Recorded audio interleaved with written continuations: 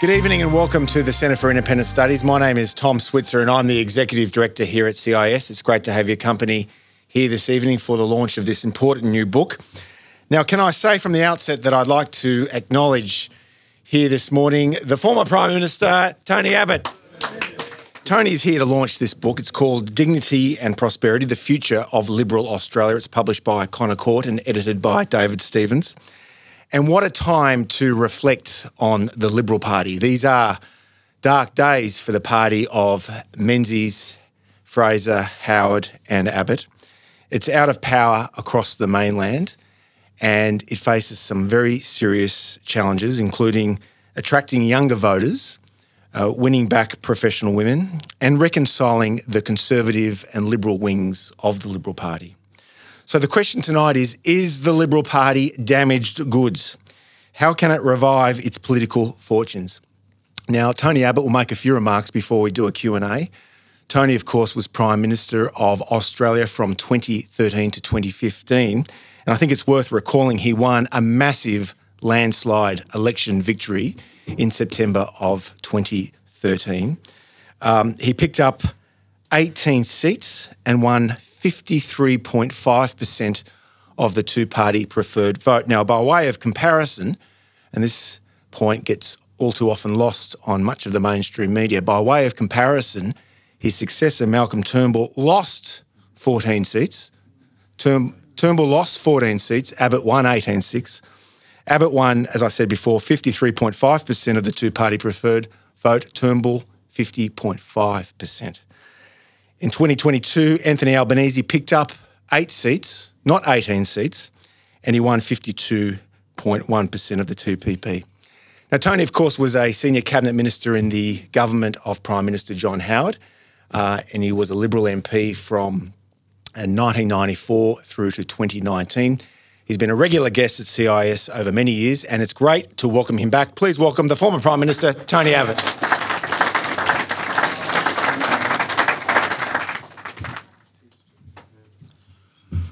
Well, thank you very much indeed, Tom, and thank you everyone for being here. It's important for our country that we try to analyse what makes a good government, what makes a good and successful political party, and that's exactly what this book does. I do have to say that as I was reading the draft chapters, I did think that the real title of this book should be How Great Was the Howard Government and How Bad Was Everything That's Come Afterwards. And the truth is that the Howard government was an extremely good government, the best government of recent times, and yet you'll forgive me, I hope, if I do say just a few words in praise of the government that was in office between 2013 and 2022. Now, yes, the Howard government was a wonderful government. It won 4 elections and it was a government which changed our country for the better. There were workplace relations changes, there was tax reform, there was welfare reform, but it wasn't perfect. It was the Howard government that introduced the renewable energy target, admittedly at a much, much, much lower level than it subsequently became. It was the Howard government that put in place the ban on civil nuclear power, admittedly in order to get legislation through the Senate that would enable the nuclear reactor at Lucas Heights, which provides so many important medical treatments, to be upgraded and modernised.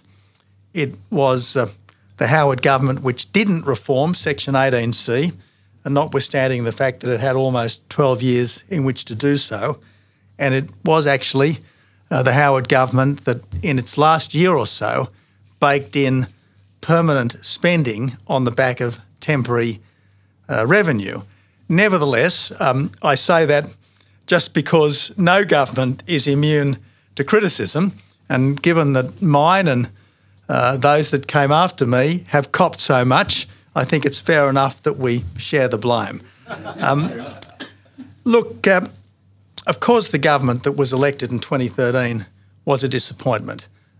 In particular, the revolving door prime ministership, which also means revolving door ministers damaged that government in terms of what it could do, because to do anything effective, you've got to take charge, and it takes even the best of ministers some time to get their feet under the desk and to appreciate exactly what needs to be done.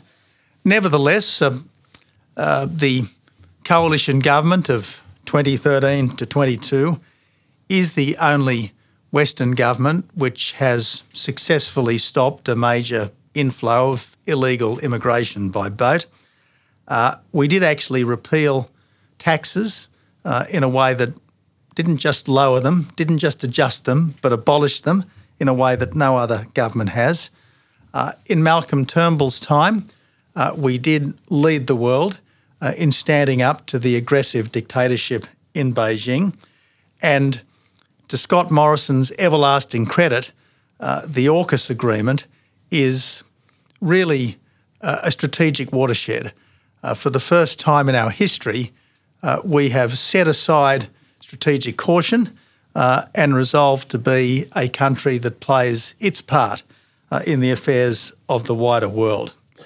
I think that had the 2014 budget not been sabotaged in the Senate, had the Japanese submarine deal not been derailed by the cargo cult politics of Adelaide, had the Federation and tax reform white paper processes not been stopped by my successor, it would have been a much better government, but nevertheless there was a lot to its credit which should be praised, not as much as we would have liked, not as much as was achieved by the Howard government, but nevertheless quite a lot, notwithstanding all of the difficulties. And yet there are great lessons to be learned from the Howard government, 7 of whose ministers feature prominently in this book. I think there are 2 key lessons to be learned from the Howard government. First, good government depends upon clear thinking and great preparation.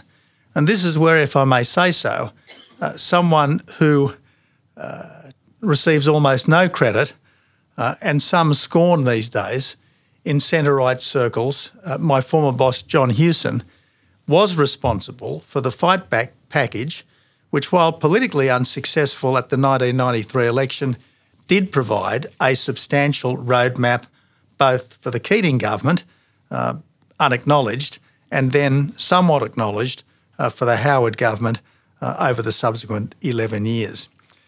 But the Howard government, more so than any recent coalition government, was prepared to fight for the things that it believed in, whether it was Prime Minister Howard and some of his senior ministers fighting for the Crown and our Constitution against the onslaughts of Paul Keating and his acolytes, whether it was insisting that there was no such thing as something for nothing and people who were capable of work should work either for a wage or for the dole, whether it was the early version of stopping the boats under John Howard and Philip Ruddock, or whether it was John Howard's determination to ensure that we took pride in our history and we actually taught our history. This was a government that was prepared to fight. It's common today to suggest that our party is at a low ebb, even to say that maybe our party has finished. But we've been here before. In 2008, the senior elected Liberal anywhere in the country was the Lord Mayor of Brisbane. We're actually in a slightly better position now, at least in those terms, than we were back then. And just as our party recovered then, you can be absolutely certain that at some point in time we will recover now. I think that the recovery could come much sooner than people think. As Australian patriots, we have to hope that all governments succeed, including governments that we didn't vote for. In all my dealings with Anthony Albanese, he's been a decent human being, and I wish him well as an Australian. But when I look at what's happening, the energy policy disaster, the re-regulation of the economy, the rampant political correctness, I think this will be a target-rich environment in 2024 or 2025 for a Liberal national coalition that is determined to be a clear and strong alternative.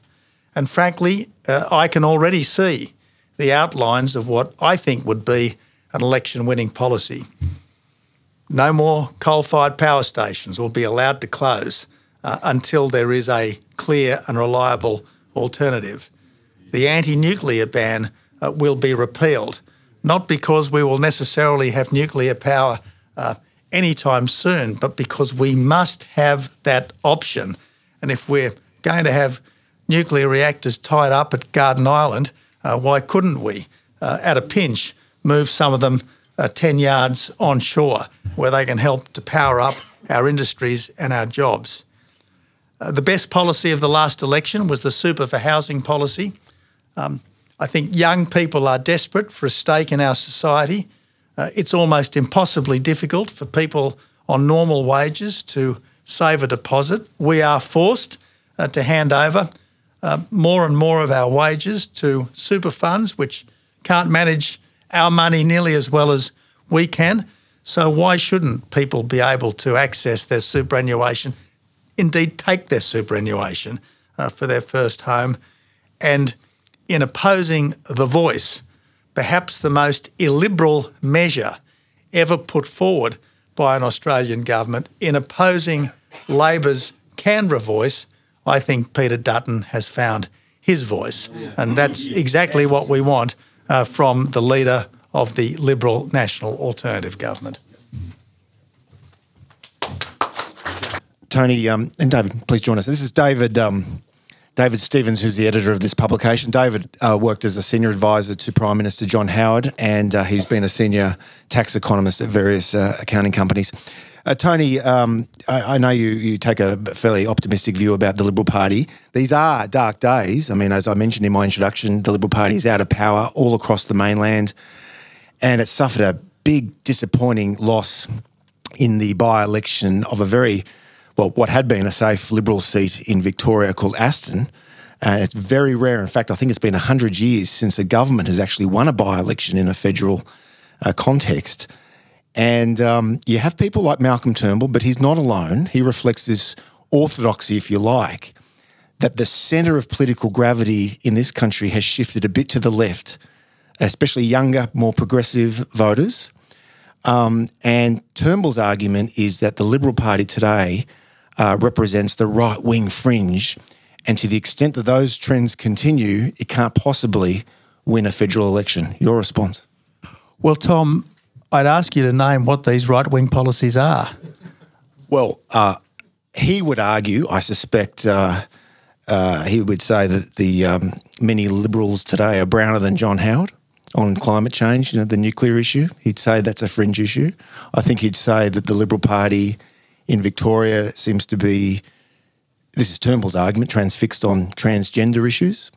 Well, there's one member of Parliament in Victoria who quite properly and quite courageously stood up for the rights of women to their own spaces, and for some reason the leader of what's supposedly the Liberal Party has banished this woman, this brave and decent woman.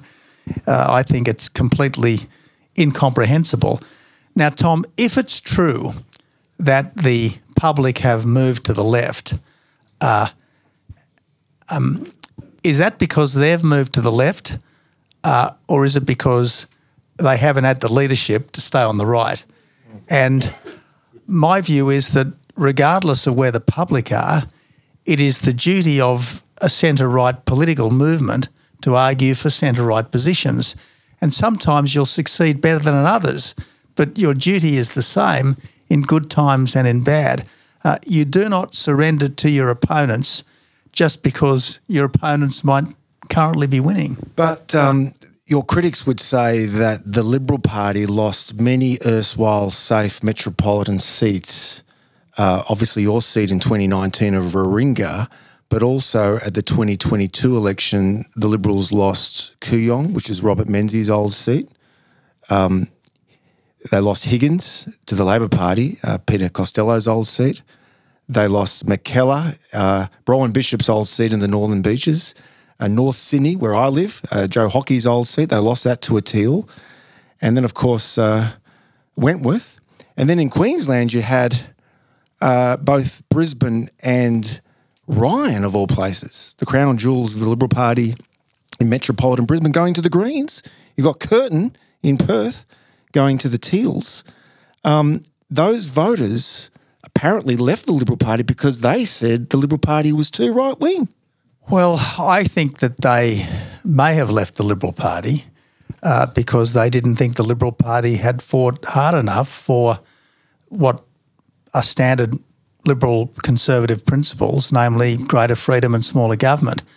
Don't forget, we've just been through the pandemic and all governments, regardless of what their stated position was, spent like drunken sailors, and all governments, regardless of their normal stated position, connived at the most extraordinary restrictions on freedom in our modern history. So I suspect disillusionment with the government was just as much to do with its abandonment, at least temporarily, of what were normally centre-right positions as from its failure, or alleged failure, to do enough on climate, social justice, integrity, whatever. That's my view. Now, if I go back to my own seat of Warringah, which was, if you like, the first Teal victory back in 2019, the voters of Warringah are a pretty sophisticated lot, and they knew that I hadn't changed my views, and they'd voted for me despite my supposedly antediluvian view on traditional marriage, despite my supposedly climate-denying views on emissions and so on. They'd voted for me despite all of those things with greater or lesser enthusiasm. I think the problem in Warringah in 2019 was that they were a bit annoyed at the Abbott-Turnbull rivalry. They'd seen Turnbull quit. They knew I wasn't going to quit, and they thought that the only way we can put that era behind us is if we vote him out. That's my instinct. And I think the fact that Scott Morrison, in his wisdom, had made me Indigenous envoy, which was sort of a cross between an olive branch and a fig leaf. I think that made them think that really we're not sure that Abbott has a future in the parliament and maybe we should cast around for someone else. Let me turn to this post-election Liberal Party review by Brian Loughnane and Jane Hume, Senator Jane Hume. David, please, you chime in. I'm starting to feel a bit picked on. Okay, you might be, Tony. No, let me put this one to you. This is a disturbing figure, though. This is the Loughnane Hume post-election Liberal review. The Liberal Party holds only 3 of the top 30 electorates for professional women. 3 out of 30, compared with 15 previously. Is that a problem for the Liberal Party? Well, it's a problem that we don't have 50% of the seats in the parliament plus 1. That's the problem. The question is, how do we get those seats back? Now, I don't think we get those seats back by playing identity politics. I think we get those seats back by being a good, strong alternative. And I am absolutely confident that as soon as a bad Labor government is attacking the financial well-being and the economic security of the hitherto well-to-do people of the Teal seats, they're not going to they can't reject a Labor government by voting Teal. The only way they can reject a Labor government is by voting Liberal. And when this government gets bad, they'll vote Liberal, as sure as night follows day. Yeah. What about younger people, David? Younger people as well as professional women. Younger people, all the available evidence seems to indicate that so-called millennials. So these are people born from the early 80s until the late 90s, the Gen Z, the next generation. They take a benign view of socialism. They're naturally very anxious about the housing affordability crisis. According to all the available polling, they're very concerned about climate change. How do you think the Liberal Party should reach out to both demographics, the younger voters who are becoming more left-wing and the professional women I just mentioned? Okay. Perhaps I can also just start by picking up on Tony's point in your previous question. I think we also have to look at the socio-demographic changes that have been happening in some of what were traditionally safe Liberal seats. But, if you take, and I know Victoria and Queensland better because that's where I've lived, if you look at, for instance, Kooyong, Josh Frydenberg's seat, that has the youngest demographic of any seat now in Victoria. Now, that's not what you'd think of when you think of Sir Robert Menzies, family homes, small businesses, retired, middle-class Australians. The reality is that seat, because of the university being built there, the building of lots of student small housing accommodation has changed. And anybody who can tell me how is Kooyong or different to Higgins, Peter Costello's old seat, which is where I grew up politically, and that one fell to the Labor Party, one fell to the Teal. So I think we have to look at socio-demographics. Your chapter in the book looks at the Anglosphere, and as you point out, and I think we all know, and Tony knows as well, if you go to London, very well-to-do areas of London vote for the Labor Party. They don't vote Tory anymore. It's the home counties that vote Tory. And the red wall seats that voted Tory for Boris Johnson. You go to the US, the richest cities in the United States, from Manhattan to Silicon Valley, are staunchly Democrat. And the poorest areas, Mississippi and Arkansas, Texas, Florida, now increasingly not so poor, but they are the seats that are where the Republicans. So to Tony's point, I think there's other factors, particularly economic, that come into play. On professional women, I think, and I was asked about this the other day by a journalist who was interviewing me about the book, I think that what Scott Morrison did to Christine Holgate, the CEO of Australia Post, sent a terrible message to professional women. And I know many Gen X professional women in places like Sydney and Melbourne in law and finance, and as soon as he treated her like that, they immediately turned against him.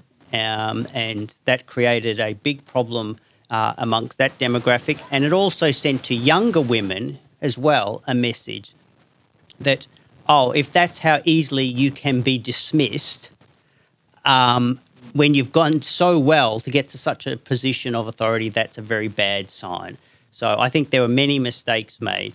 In terms of young people, yes, traditionally conservative parties have never done all that well with young people.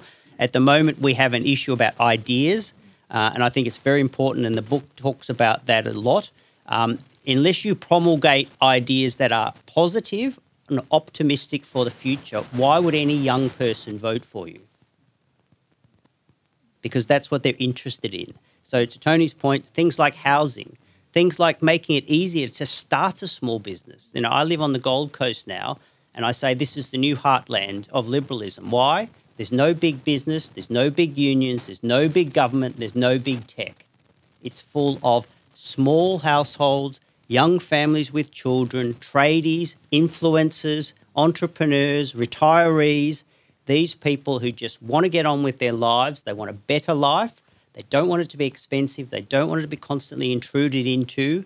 And I think that's a very important message for the regeneration of liberalism, is to highlight the importance of freedom and liberty and what that provides you, as the book is headlined, Dignity and Prosperity. If you give people freedom and liberty and opportunity, what do you get? You get a prosperous nation and you get a dignified people, because everybody is treated equally and can move forward.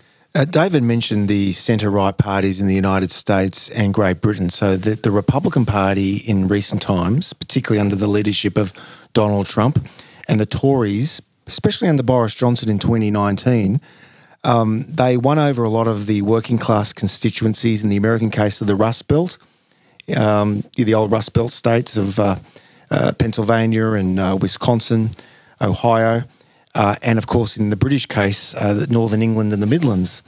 And last year at our CIS Concilium, we hosted a distinguished Washington Post columnist named Henry Olsen, and his argument was the sweet spot for centre-right parties for the foreseeable future is to go left on economics for security purposes for those working class folks and right on culture and national identity. Your response, Tony? Well, I certainly think that we've got to be the patriotic party.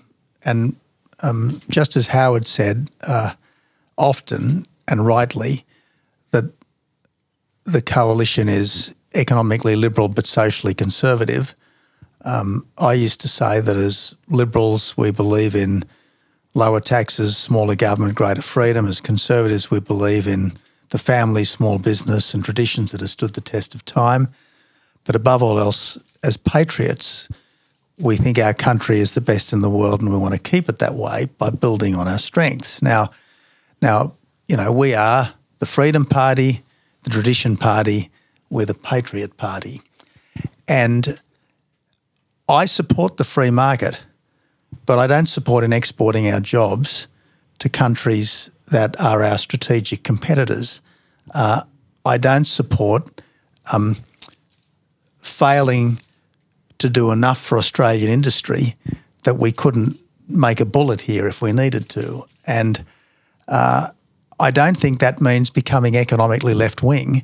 I think that means being economically sensible. I mean, Thatcher did not set out to deindustrialise Britain. Reagan did not set out to deindustrialise the United States. And if you'd put it to them that free market policies would have that result in the longer term, and it was really just free trade with China in particular that's to some extent at least brought that about, they would have said, well, actually, we're going to adjust the policies accordingly. So look, I am reluctant to say anything as sweeping as we should be more left-wing on economics and more right-wing on culture. I think we've got to be humane on everything, humane and sensible on everything, but our instincts have always got to be a preference for freedom, a respect for tradition, and a love of country. Can I just add to that? Because there's a chapter that I co-wrote with Hugh Morgan, the very distinguished Australian businessman, and we talk about national prosperity and the drivers, and particularly looking at the mining industry. And I think you've highlighted as well, Tony, in your opening remarks, you know, the best way to destroy any capacity to be able to build anything in the country is to move from being the lowest cost, most reliable supplier of energy to within a generation being amongst the highest and most unreliable suppliers of energy. You know, nobody can manufacture anything. And if you look at the situation in Germany today, industry has fled Germany to other countries in the region that have secure supplies of energy. So the industrial heartland of Germany has lost its technical know-how because of its failed energy policies. So I think that's really important. And the other aspect we talk about is being competitive. We have not focused on competition. And to your point, Tony, you had papers being looked at this. How do we lift our productivity? How do we lift our competitiveness? In the year 2000, Australia was ranked 3rd, 4th or 5th by every global indicator of competitiveness and ease of doing business. Today, we barely get into the top 20 globally. Well said, David. And look, could I just, I should have added this. Whenever, this was a mistake we fell into in the last few years of the Turnbull-Morrison government. For all sorts of important reasons, it was necessary for us to stand up to the Beijing government. And for shorthand purposes, we said China when we should have said the Beijing government. Because the Chinese people, the communist government, because the Chinese people, like people everywhere, want to do the right thing by and large, and B, there are about 1 million or so Australians of Chinese background, and the last thing we want to do is make them feel in any way unwelcome, now you say, because they're fantastic contributors to our you say country. all that, and we'll take questions very soon, but you say all that about the China policy position of the Turnbull and Morrison governments, but that election review that I mentioned, the Loughnane-Hume review, found that in the top 15 seats by Chinese ancestry, the swing against the Liberal Party, again on a two-party preferred basis, was 6.6% swing compared with the 3.7% in other seats. Now, if, as the Lowy Institute China scholar Richard McGregor, your old schoolmate at Riverview, he warns that the tone of the Turnbull-Morrison-Dutton China policy cost the Liberal Party votes in the fast-growing ethnic Chinese community. Now, if that's true, how did the Liberals win back those ethnic Chinese voters while maintaining a hawkish stand on the communist government in Beijing?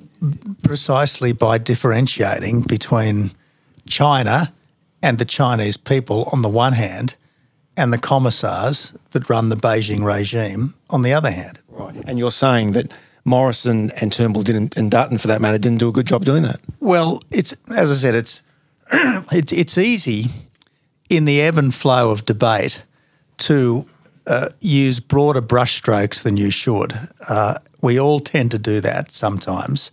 And unfortunately, it's not your considered remarks, but your off-the-cuff remarks which get you into trouble. I once said to Kerry O'Brien that what he should pay most attention to was the stuff that was carefully considered and scripted, as opposed to something that you might blurt out in the heat of the moment, unconsidered or ill-considered.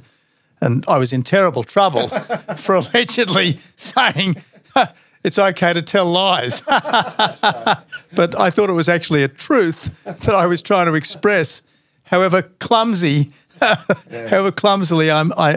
might have done it. But just on this subject, can I also say the first Chinese-born member of an Australian parliament was a Liberal, Helen Shamho, and the first Chinese-born member of the federal parliament was Senator Bin Shen, also a Liberal. So just like the first Aboriginal member of parliament was a Country Party guy up in Queensland, and then the first federal parliamentarian was, of course, Senator Neville Bonner. So our party has a great record in whether it's women, whether it's been Aboriginal people, whether it's been Australians of Chinese background. Our party has a great record.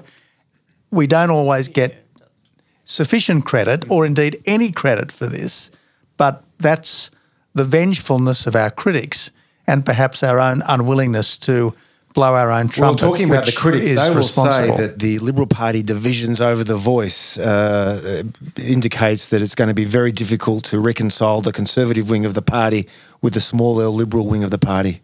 David?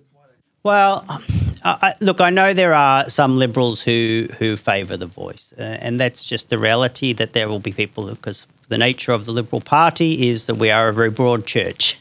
And sometimes the church is very broad and it stretches out the door to include people who aren't part of the mainstream. But as a Liberal, the issue really with the voice, and here I'll highlight some of the video interviews I've done with people like Tony and yourself and John Howard, and the voice keeps coming up in those discussions, is that fundamentally the voice is illiberal in nature, because it doesn't provide for equal citizenship for all Australians.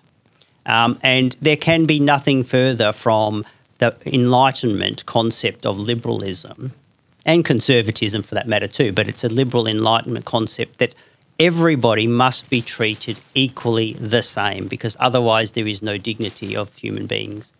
And when you look at the voice, no matter how you construct it, how you cut it, to me, it fundamentally fails that principle. And every Liberal that I've spoken to, and maybe 90% or more of party members who've discussed this, that always comes down to, that's it. The practical issues are big enough, they're problems, but the principle at the heart of it fails the Liberal test. Okay, now I think we'll take some questions. Thank you. I think the big elephant in the room, which is getting lost, is the education system, and particularly for the young kids. I mean, no one seemed to be asking the question, why is it the young generation that's gone off the tracks? I've got my grandchildren and I see some of the homework coming back.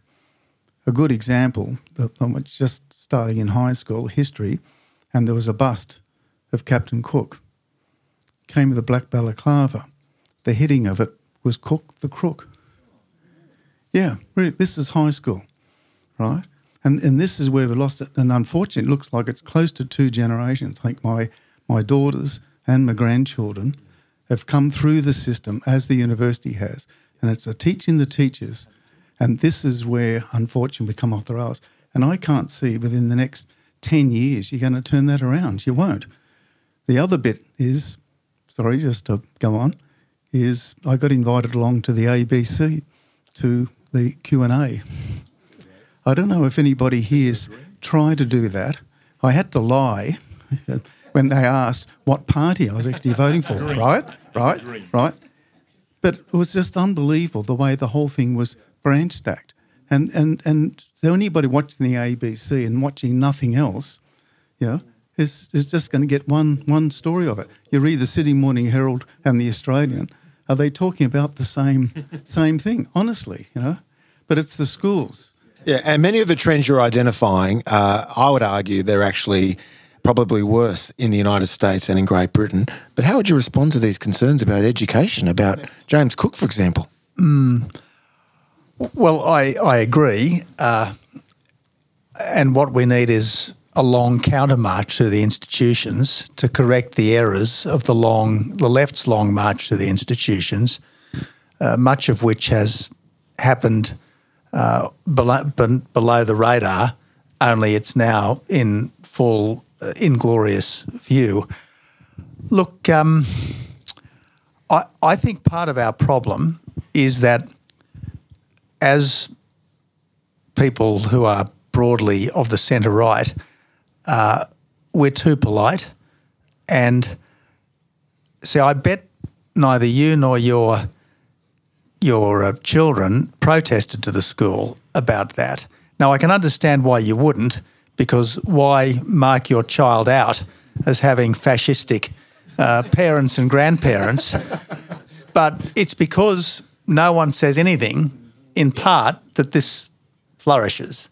And I think that as a general rule, without being impolite, we should be prepared to respectfully but firmly call out error whenever we see it. At least challenge people with a few questions. And so all of us, I think, have got to do more if the world is going to change for the better. I mean, John Howard's done his bit. I've done my bit. Tom and David are doing their bit. And yes, I guess people like me have failed in that sense, but it wasn't for want of trying, trust me. And look, as Margaret Thatcher said, the facts are conservative. What is going to persuade people that they shouldn't obsess about emissions is the lights going out.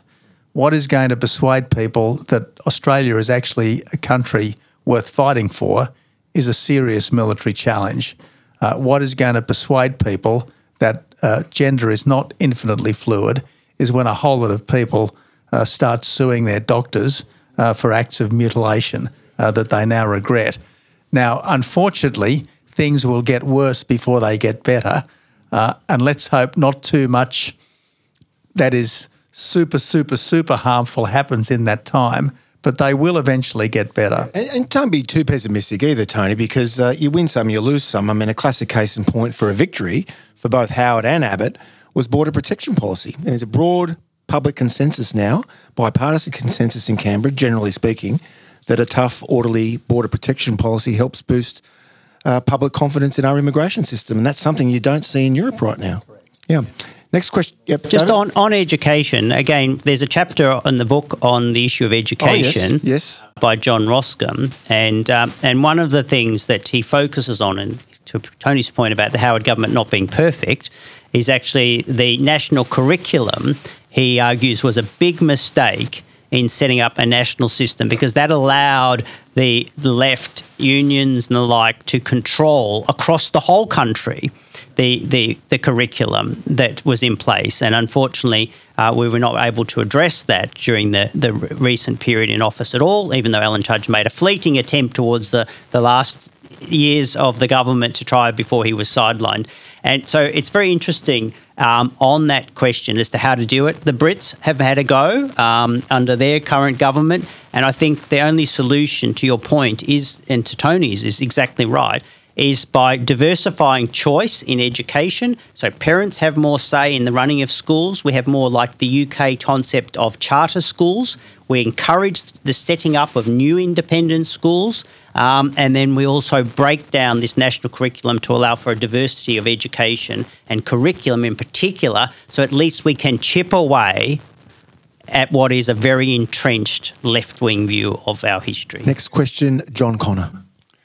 Yes, the Liberal Party now is kind of a skeleton with a skin and no substance. It has, I think, probably in New South Wales, marginally more members than you get at the SCG on a wet Tuesday afternoon to watch a Sheffield Shield match. Now, That many? well, it's probably an optimistic position. But having said that, there are cures for this, but it seems to me the party has no appetite for them at all. And it's and as a result, its actual structure within the community is not at all strong. For instance, a very simple thing would be to establish viral branches, in other words, on the net. Small business can be the core of the Liberal Party. It's not going to go to meetings in drafty church halls. What it will do is do what it does with many other things and go on the net to webinars, meetings and what have you.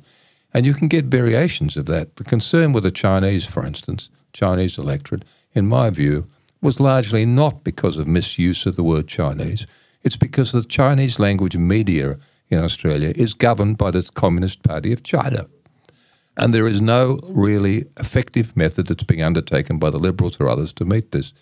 If the Liberals now were to develop a broad community base, which I think is perfectly feasible and could be done quite inexpensively, then I think you've got a sporting chance of achieving a lot of the other things you ought to achieve. Thanks, John. That's a very shrewd observation, John. Now, can I ask, are you a member of the Liberal Party? No, I used to be. And what happened? Because it's became, first of all, it's damned hard to join now on a basis which will give you any substance. Yep. There are questions asked of you which are very entirely suspicious. Yeah, that's right. The insiders that run the joint are very suspicious of outsiders. And secondly, you are the actual means of communication and what have you is archaic. Now, that probably troubles me less than it does a lot of other people because of my age. But if I look at younger people, and by younger I mean people in their 50s, it's a real problem. I'm delighted with that definition. But John, look, you are completely correct. And hopefully the new broom that will inevitably sweep through the New South Wales division, otherwise it will die, will do at least some of the things that you're talking about. Okay, next question. Yes, ma'am. Hi. You've touched on policies for winning future elections and moving to the centre-right. I am a branch member, and there seem to be ever-widening divisions between centre-right or conservative members of the party and those who keep wanting the party to move more to the left. So the broad church is not working, and I'd like your comment on that. Well, the broad church worked under Howard, didn't stop a degree of heresy from people like Petro Georgiou on refugees, member for Coonamble, and Bruce Baird on refugees, but the broad church substantially held under Howard. And I've got to say, in my time, it held in opposition because we were all united to get rid of a bad government. It only frayed when some people thought, well, actually, I'd like to be Prime Minister, not that ratbag right-winger who is. So it's a question. I mean, how do you unite your party The best way to unite your party is to find something that your opponents are doing that you can attack really effectively, and your party will rally around you, partly out of loyalty, partly out of the desire to fight the good fight, because it's a human instinct to want to do that, and partly because eventually they'll work out that that's the best way to win. So we aren't going to finally resolve through argument the differences between the so-called conservatives and the so-called progressives. We will resolve those differences to the extent that they can be resolved through, if you like, moving beyond them. Take border protection policy. I didn't win the argument on border protection by persuading people that they were wrong and I was right. I won the argument by demonstrating it because the policy worked. And that's what we've got to do. Argue less theology and more practical improvements. Now, the improvements that turn out to be most effective will be the ones that are sort of liberal conservative as opposed to sort of progressive socialistic. But nevertheless, I think that's the way forward. I agree. Yes, next question. Sorry, I can't see who it is. Yep, sorry. Oh, g'day. Yep. Thank you very much. That was quite fascinating as always. Going back to the earlier gentleman's question about education, in the post-war era, during the Cold War, Australia was still a lot more conservative for decades than the rest of the world. Even with all the radical left, there was nowhere near the level of violence that you got in comparable countries from student activism or similar backing. Is there something in the post-war history and what Menzies established or was able to work with that can provide some sort of way forward? Well, I think if we want to make tomorrow better, we should study yesterday.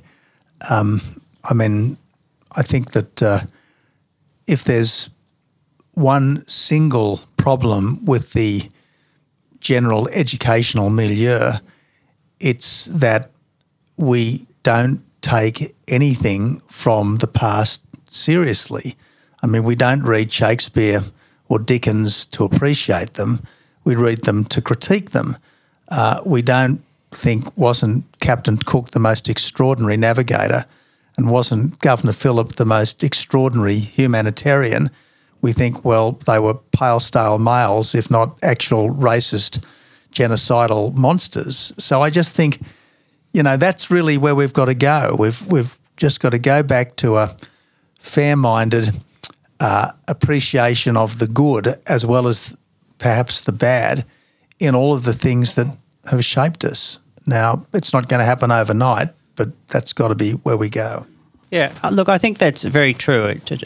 And I think Australia has not suffered the sort of division that we've seen in other countries, partly because we are more isolated, as in geographically isolated as well, but also Australians are very egalitarian and they're very common sense and very grounded. And, in the book we talk about some of the enduring values of Menzies that were there. And one of the things I think that you find, and maybe we haven't done it enough, is to call out radical leftist agendas.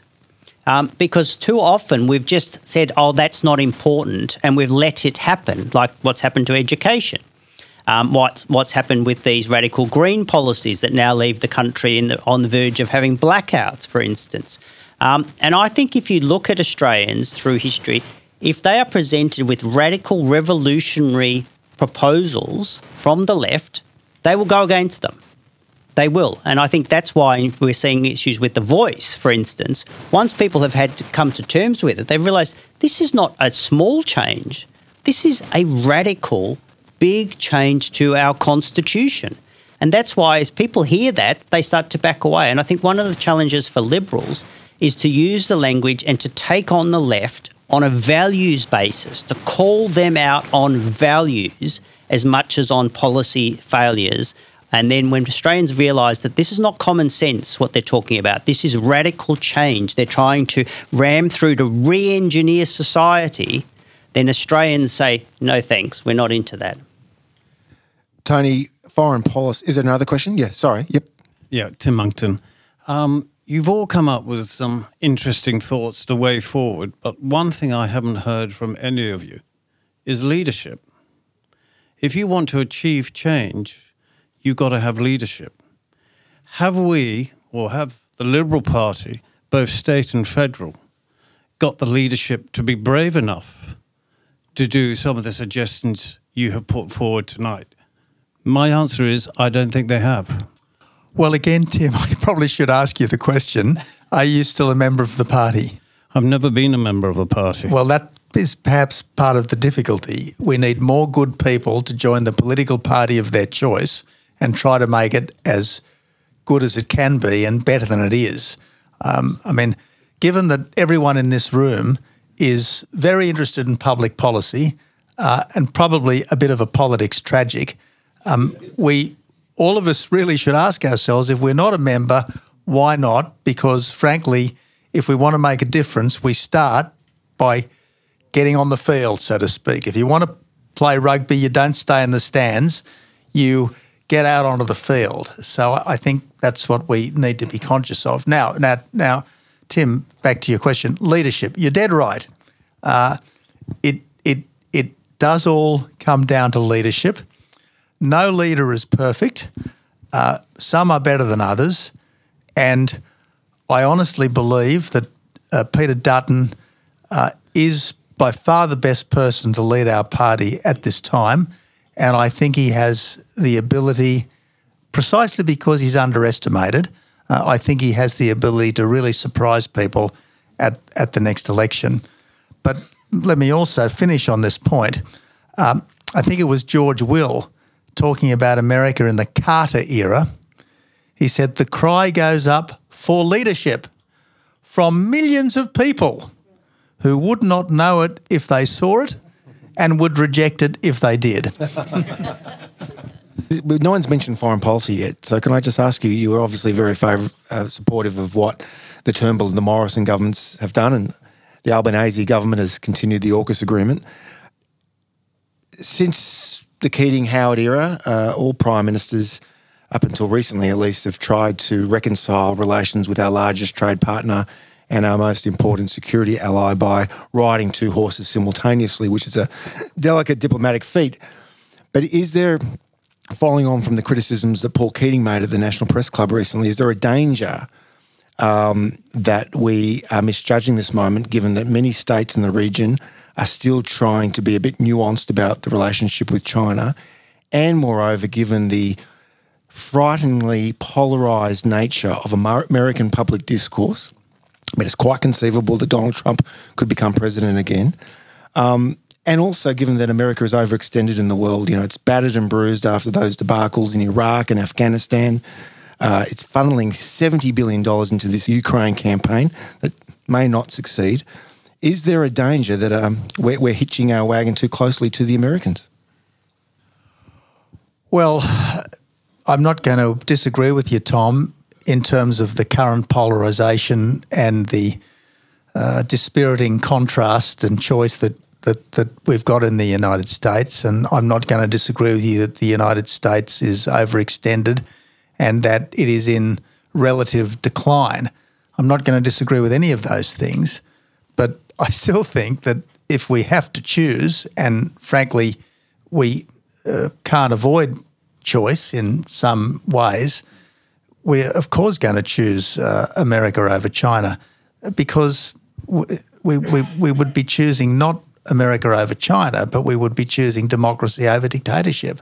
And I just think that's an absolutely crystal clear choice, whatever disappointments we might have with the United States and whatever disagreements we might actually have with certain aspects of American policy. But even you as Prime Minister didn't support freedom of navigation patrols through the South China Sea, which the Americans enthusiastically supported.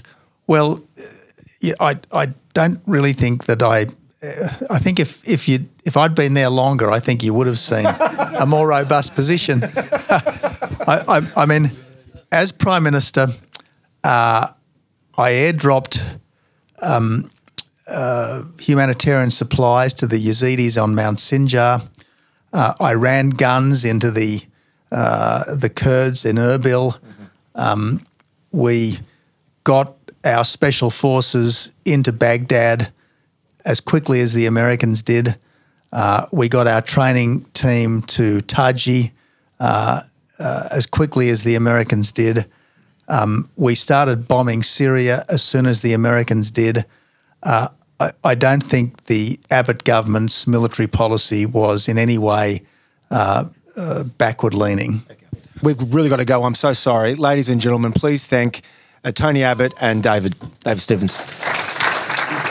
For decades, CIS has been a fiercely independent voice working hard to promote sound liberal principles. To be notified of our future videos, make sure you subscribe to our channel, then click the notification bell.